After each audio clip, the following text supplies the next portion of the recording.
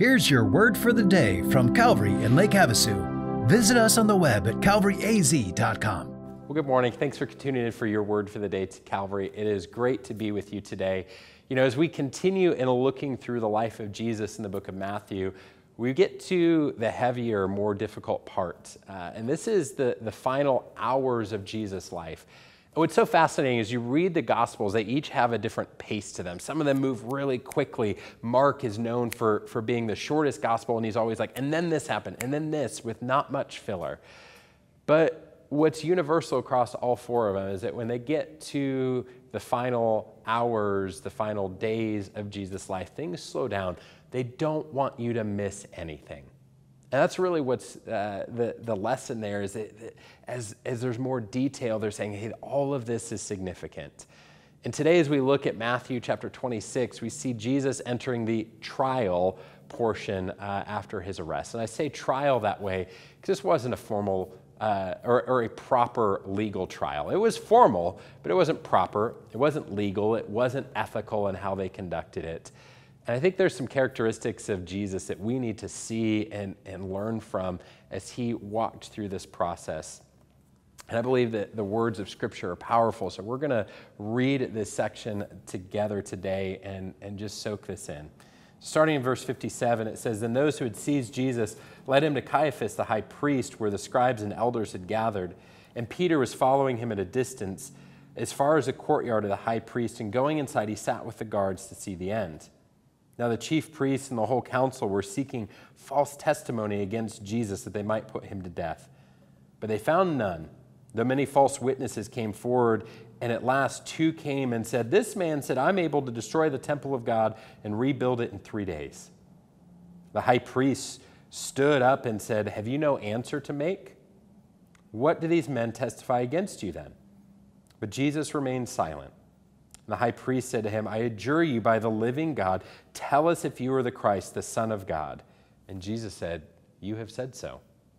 But I tell you, from now on you will see the Son of Man seated at the right hand of power, coming in the clouds of heaven.' Then the high priest tore his robes and said, 'He has uttered blasphemy. What further witnesses do we need? You have heard his blasphemy. What is your judgment?' And they answered, 'He deserves death.' And they spat in his face and struck him, and some slapped him, saying, 'Prophesy to us, you Christ. Who is it that struck you?'"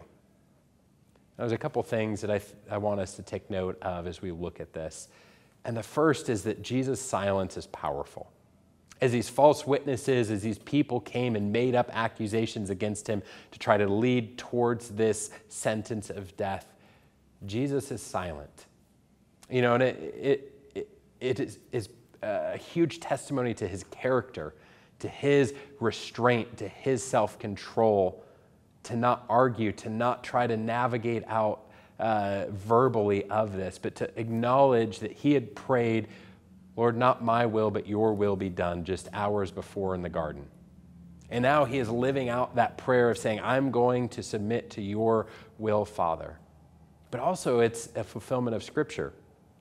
Book Isaiah chapter 53 says, "Like a lamb that is led to its slaughter, like a sheep that's before its shearers is silent, so he opened not his mouth." Jesus fulfilling Scripture and obeying his Father and walking in submission all in one there. I think the other thing to take note of there is his charge of blasphemy. I mean, they accuse him of blasphemy because he could tear down the temple of God and rebuild it in 3 days. And if they're talking about the temple building, that is pretty absurd to tear down that building and rebuild it in 3 days. But of course, he's talking about his own body.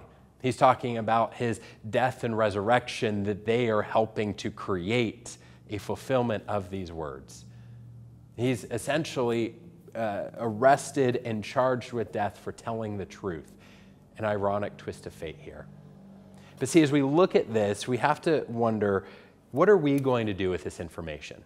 Because he is here on trial. Someone had to decide with the information that was presented to us, what will we do with it? Now, they led to the point of saying, well, he needs to be put to death. With the information we have, what are we going to do with it? Are we going to see Jesus as just a good teacher, as just someone that has some cool ideas? Are we going to see him as some kook from history? Are we going to see him as the actual Son of God and Savior of the world? Are we going to decide to follow him and trust him with our life, with our eternity, with our obedience? Because just like there was a decision to be made in this trial, each one of us in our life has a decision to make. And my prayer is that you would see Jesus as your Savior, that you would lay everything down in a desire to follow and serve him with your life, because the outcome of that is always going to be incredible fruit in your life and a transformed life by God's power that you could never imagine. So today, what will you do with the news of Jesus? Will you accuse him of telling the truth? Will you deny his power? Will you turn away, or will you trust in him? My prayer is that you would trust and follow him with your life. And I hope that as we approach Easter, it gives you an incredible reason to celebrate the risen Savior. We'll see you next time, Calvary. Have a great day.